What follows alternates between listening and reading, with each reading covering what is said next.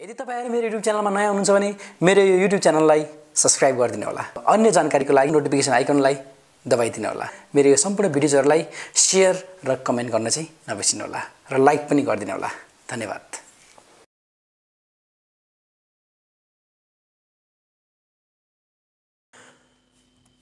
Hello नमस्कार सबैजनालाई। I hope सबैजना आराम सन्चै हुनुहुन्छ होला।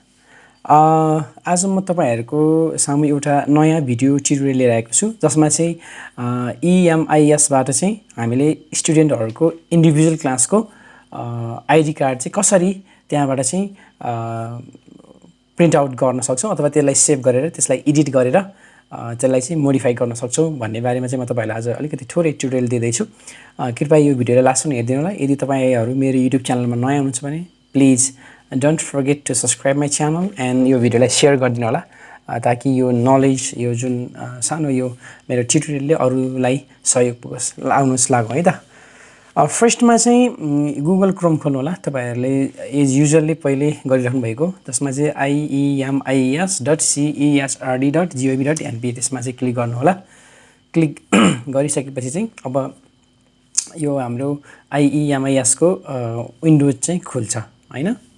विन्डोज खुलिसकेपछि त्यसमा चाहिँ हामीले गर्नुपर्ने चाहिँ के हो भन्दाखेरि जस्ट त्यहाँबाट चाहिँ स्टुडेन्टहरुको तपाईले चाहिँ यो स्टुडेन्टहरुको आईडी हुन्छ नि त्यो आईडी राख्दाखेरि चाहिँ तपाईहरुले फर्स्टमा कसरी राख्नु भएको छ त्यो एकदमै हेर्न जरुरी छ।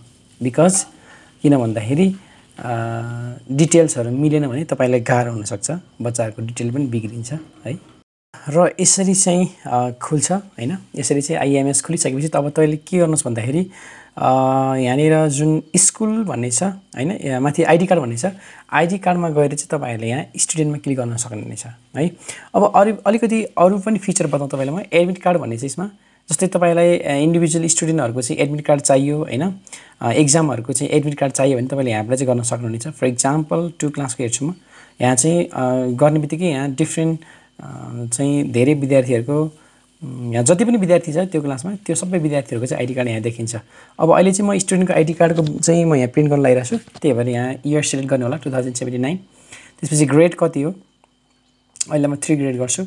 गरेपछि यहाँनिर 3 क्लासमा कति जना विद्यार्थीहरु छ सबैको के आउँछ त आईडी चाहिँ यसरी आउँछ। अब तपाईले के गर्नुस् भन्दाखेरि सिम्पल म अहिले चाहिँ एक जनाको नभए तपाईले यहाँ प्रिन्ट गर्नुभयो भने चाहिँ सबै जनाको प्रिन्ट गर्न सकिन्छ। म सबैको गरि देखाउँछु है त एकचोटी है त। प्रिन्ट गर्नु होला। प्रिन्ट गरिसकेपछि अब यहाँनिर एउटा पपअप बक्स देखिन्छ। त्यो बक्समा चाहिँ सेभ भन्ने एउटा अप्सन आउँछ। जस्तै यहाँनिर चाहिँ डिफरेन्ट अप्सनहरु दिएको छ है। यसमा सेभ एज पीडीएफ छ। अब तपाईसँग कुनै चाहिँ इन्स्टल छ भने सिधै डाइरेक्ट प्रिन्ट पनि गर्न सक्नुहुन्छ। तर यसमा बच्चाको फोटो छैन अनि त्यसपछि प्रिन्सिपलको सिग्नेचर छैन। त्यसकारणले गर्दाखेरि तपाईले यसलाई के गर्नुहुन्छ भन्दाखेरि यसलाई चाहिँ पहिला सुरुमा तपाईले सेभ एज पीडीएफ गर्नुहुन्छ र त्यसपछि यसलाई के गर्नुहुन्छ त सेभ गर्नुहुन्छ है। सेभ गर्नुहुन्छ कहाँनिर राख्ने सेभ गरेर त्यसलाई चाहिँ एउटा फोल्डर बनाएर राख्नु होला। लाइक क्लास 3 भनेर यसलाई चाहिँ सेभ गर्नु होला हैन। अनि त्यसपछि यहाँ भित्र चाहिँ 3 भनेर सेभ गर्नु होला। यसरी चाहिँ सेभ गर्न सकिन्छ। IEMIS बाट स्टुडेन्टको आईडी कार्डको एउटा रेफरेन्स निकाल्ने चाहिँ यसरी हो है। र एउटा मात्रै रेफरेन्स हेर्दाखेरि चाहिँ हामीले यहाँनिर देख्न सक्छौं यो चाहिँ हाम्रो स्कुलको लोगो राख्ने ठाउँ भयो है। यो स्कुलको लोगो राख्नलाई चाहिँ अहिले हामीले अथोरिटी दिएको छैन। But let's see after some time केही समयपछि चाहिँ यसले यो पनि अथोरिटी दिन्छ होला। र यसमा फोटो राख्ने काम छ हाम्रो। त्यसपछि यहाँ चाहिँ सिग्नेचर राख्न बाँकी छ। त्यो चाहिँ हामी नेक्स्ट ट्युटोरियलमा गरौँला। आज मैले तपाईहरुलाई आईडी कार्डको बारेमा चाहिँ कसरी गर्ने र यसलाई चाहिँ कसरी डाउनलोड गर्ने भन्ने बारे सिकाएँ। अब हामी लागौं त्यसलाई कसरी चाहिँ प्रिन्ट गर्ने भन्ने बारेमा अथवा त्यसलाई चाहिँ कसरी एडिट गर्ने भन्ने बारेमा चाहिँ हामी लागौं है त। ओके लेट्स मुभ है त। फर्स्टमा चाहिँ तपाईहरुले जुन त्यो फाइल थियो त्यो फाइल जहाँनिर छ त्यो फाइललाई पहिला सबभन्दा फाइललाई चाहिँ तपाईले ओपन गर्नु होला। मैले चाहिँ यहाँनिर राखेको छु यहाँनिर ओके यहाँनिर राखेको छु मैले चाहिँ यहाँनिर छ हेर्नुस् त यो। अब तपाईहरुले के गर्नुहुन्छ यसलाई डबल क्लिक गरेर हेर्नुभयो भने यहाँनिर चाहिँ यस्तो खालको चाहिँ बक्स देखिन्छ। यस्तो खालको चाहिँ फाइल देखिन्छ है। यो चाहिँ पीडीएफ मा छ।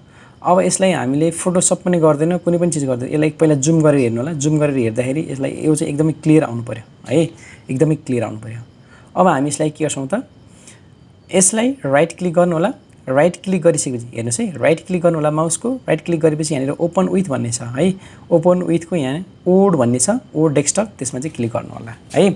क्लिक गरेपछि अब यहाँनिर यो खालको चाहिँ एउटा इन्टरफेस देखिन्छ। Let's wait for some time. ल हाम्रो वर्ड फाइल चाहिँ यहाँ खुलेको छ है, यहाँनिर देख्न सक्नुहुनेछ यो वर्ड फाइल हो। अब हाम्रो काम रह्यो यति IEMIS ले चाहिँ बनाइदिएको छ, एकदम इजी छ।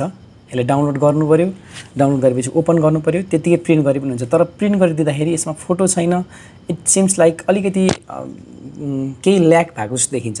यहाँनिर स्कुलको लोगो राख्न पाए अझै राम्रो हुन्छ हैन।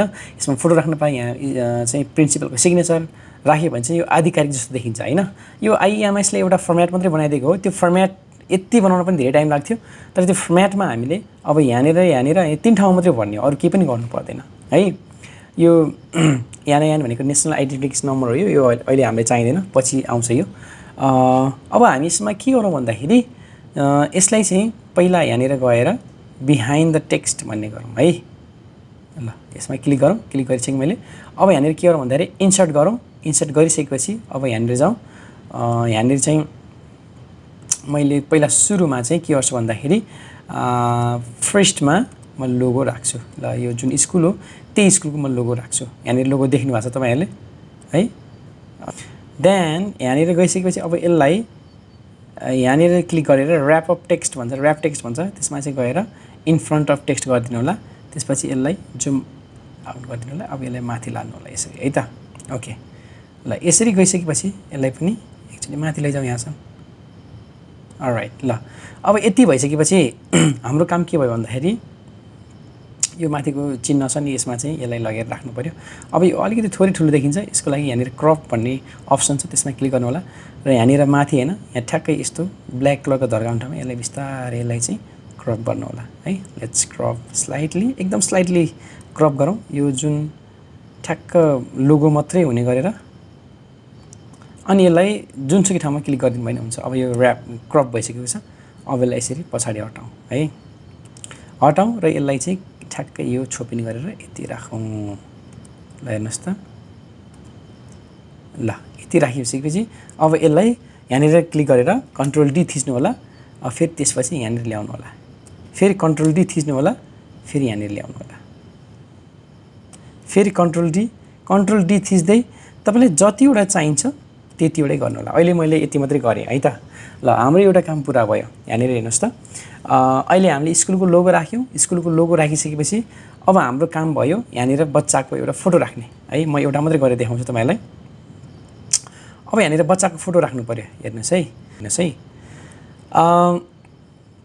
बच्चाको फोटोको लागि सबभन्दा पहिला तपाईले बच्चाको फोटो खिच्नु पर्यो। पहिला फर्स्टमा म यहाँनिर सिग्नेचर चाहिँ अलि फोटो पछि राखौँला। पहिला यहाँनिर फोटो लिएर आउँ है त। फोटो लिएर आउनुको लागि यहाँ गएर एउटा बच्चाको फोटो लिएर आउँ। एउटा बच्चाको फोटो लिएर आउँ। त्यसपछि अघि जस्तै सेम फेरि गर्नु होला। एन्ड यसलाई फेरि सेम प्रोसेस। यसलाई सानो बनाउनको लागि चाहिँ तपाईले यहाँ देख्नुहुन्छ हाइट पनि छ हैन। हामीलाई धेरै चाहिँदैन, जस्ट 2 गरिदिनुस्। यसमा पनि 2 गरिदिनुस्। ल यति गरेपछि हाम्रो फोटो ठिक हुन्छ है त। ओके अब यो फोटो आइसकेको छ यहाँनिर। अब यो फोटोलाई ठ्याक्क त्यो फ्रेममा हुने गरेर राख्नु पर्यो है त। यो फोटो अझै ठुलो देखिया छ, त्यसकारण गर्दा अझै यसलाई क्रप गरौँ, थोरै क्रप गरौँ। यति मात्रै राख्नु हुन्छ हामीलाई धेरै ठुलो पनि चाहिँदैन। र यसलाई अझै स्क्विज गरौँ है त। ठ्याक्कै यसमा ठ्याक्कै अड्किने गरेर यति अड्किने गरेर ल यसरी राख्यौँ है त। यो भयो फोटो, यो भयो फोटो। अब यसलाई अलिकति कन्ट्रास्ट बनाउनु छ भने यहाँनिर तपाईले देख्न सक्नुहुन्छ कलर छ यहाँनिर हैन। कस्तो खालको राख्ने हो, जस्तै यहाँनिर चाहिँ डिफ्रेन्ट काइन्ड्स अफ, जस्तै मैले चाहिँ यसलाई क्लिक गरिदिन्छु। अलिकति ब्राइट देखिएको छ, अझै तपाईले करेक्सन गर्नुपर्ने छ हैन। यहाँनिरबाट तपाईले गर्न सक्नुहुन्छ। अलिकति अझै ब्राइट देखिएको छ। ल हेर्नुहोस् त, ल यति गरेपछि चाहिँ आई थिङ्क यो अलिकति पर्फेक्ट बनेको छ। अब यहाँनिर हामीले राख्नु पऱ्यो सिग्नेचर, प्रिन्सिपलको सिग्नेचर राख्नु पऱ्यो है। प्रिन्सिपलको सिग्नेचर एउटा सिग्नेचर गरेर तपाईँहरूले चाहिँ एउटा पेपरमा राख्नु होला, त्यसपछि त्यसलाई ट्रान्सप्यारेन्ट PING मा कन्भर्ट गर्नु होला। त्यो पनि म तपाईँलाई अर्को ट्युटोरियलमा सिकाउने छु। यसलाई टेक्स्टको माथि गरौँ र यसलाई फेरि सेम अघि जस्तै प्रोसेस सेम गर्नु होला, प्रोसेस सेम गर्नु होला। अब यसलाई फेरि सेम प्रोसेस, यो पनि क्रप गर्नु पुगेको छैन, यसलाई क्रप गरेर राख्नु पनि सकिन्छ पहिले। अब हेर्नु होला है त। अब हेर्नुहोस् त, लेट्स सी। अब यहाँनिर जुन यो सिग्नेचर छ यसलाई सानो बनाउन लागि यहाँबाट कर्नरबाट यसरी सर लिएर आउने हैन, यसलाई सर लिएर आउने, अझै सानो अझै ठुलो बनाउने। ल यसलाई चाहिँ यस्तो छड्के पारेर यहाँनिर बच्चाहरूको ठ्याक्कै पुग्ने गरेर अब यसलाई फेरि अघि जस्तै गर्नु होला, करेक्सन गर्नु होला हैन। यहाँनिर कुन चाहिँ राम्रो देखिन्छ हेर्नुहोस् त, which one is better. Then कलरमा जानु होला, कलरमा गइसकेपछि फेरि यसमा क्लिक गर्नु होला, अझै राम्रो देखिन्छ, अझै गुड देखिनको लागि। यसमा धेरै चिजहरू छ है, यो के तपाईँहरूले अप्लाई गर्न सक्नुहुन्छ। यहाँनिर चाहिँ तपाईँहरूले अप्लाई गर्न सक्नुहुन्छ। र अब यति भइसकेपछि हाम्रो आइडी कार्ड लगभग तयार भएको छ। हेर्नुहोस् त, यो चाहिँ बच्चाको फाइनल आइडी कार्ड भयो है। अघि मैले एउटा मात्रै गरेर देखाएको थिएँ। ल हेर्नुहोस्, अघिको र अहिलेको आइडी कार्डमा कति फरक छ हेर्नुहोस् ल। ल हेर्नुहोस् डिफ्रेन्स है, यो चाहिँ अहिलेको बनाएको भयो। अब यहाँ तपाईँहरूले अरू कुनै चिजहरू थप्न चाहनुहुन्छ भने तपाईँले थप्न पनि सक्नुहुनेछ है। तपाईँले चाहिँ यहाँनिर डिफ्रेन्ट काइन्ड्स अफ हुन्छ नि, यो गऱ्यो भने अलिकति प्रोफेसनल पनि देखिन्छ है। So this is the tutorial. अब यसलाई तपाईँहरूले फेरि सेम गर्नुहोस्, फेरि यहाँ जानुहोस्, सेभ एज गर्नुहोस्। तर सेभ गर्दाखेरि चाहिँ तपाईँहरूले जहिले पनि PDF मा सेभ गर्नु होला है। सबै बच्चाको एडिट गर्नुभयो जानु होला। अघि मैले एउटा फाइल अलरेडी सेभ गरिराखेको थिएँ, त्यही भएर यो सेभ हुनु मानेन। अब हेर्नुहोस् है, PDF मा किन हामीले सेभ गर्नु भन्दाखेरि PDF मा सेभ गरिराख्यो भने चाहिँ यसको कुनै पनि तपाईँले एडिट गर्नुभएको चिजहरू चाहिँ बिग्रिँदैन हैन। त्यसकारणले गर्दाखेरि चाहिँ यसलाई चाहिँ PDF गरेर राख्दाखेरि चाहिँ राम्रो हुन्छ भनेर म चाहिँ सजेस्ट गर्न चाहन्छु है त। So this is all about the ID कार्डलाई कसरी चाहिँ राम्रो बनाउने। हेर्नुहोस् त, अहिले तपाईँ देख्न सक्नुहुन्छ यो विदाउट एनी एडिट, यो विथ एडिट। हेर्नु त, थोरै मात्रै मिहिनेत गऱ्यो भने यति राम्रो बन्दो रहेछ। हामीले यो स्कुलको लोगो हाल्यौँ, विद्यार्थीको फोटो हाल्यौँ, त्यसपछि यहाँनिर प्रधानाध्यापकको सिग्नेचर गर्यो, यो अथोराइज्ड पनि भयो हैन। यति गरेपछि तपाईँहरूको स्टुडेन्टको चाहिँ आइडी कार्ड एकदम राम्रो र प्रोफेसनल बन्छ। Thank you so much for watching. यो भिडियोलाई चाहिँ सेयर गरिदिनु होला। यदि तपाईँ नयाँ हुनुहुन्छ भने फेरि पनि सब्सक्राइब गर्नु होला। यस्तै खालको भिडियोहरू लिएर फेरि म अर्को भिडियोमा उपस्थित हुनेछु। कुनै कन्फ्युजन भए कमेन्ट गर्नु होला, अथवा मलाई डाइरेक्ट इमेलमा कन्ट्याक्ट पनि गर्न सक्नुहुनेछ। यही तलबको जुन कन्ट्याक्ट राखिदिएको छु मैले बायोमा, त्यो नै त्यसमा नै तपाईँहरूले मलाई कन्ट्याक्ट गर्न सक्नुहुनेछ। Thank you so much for watching. C you next time.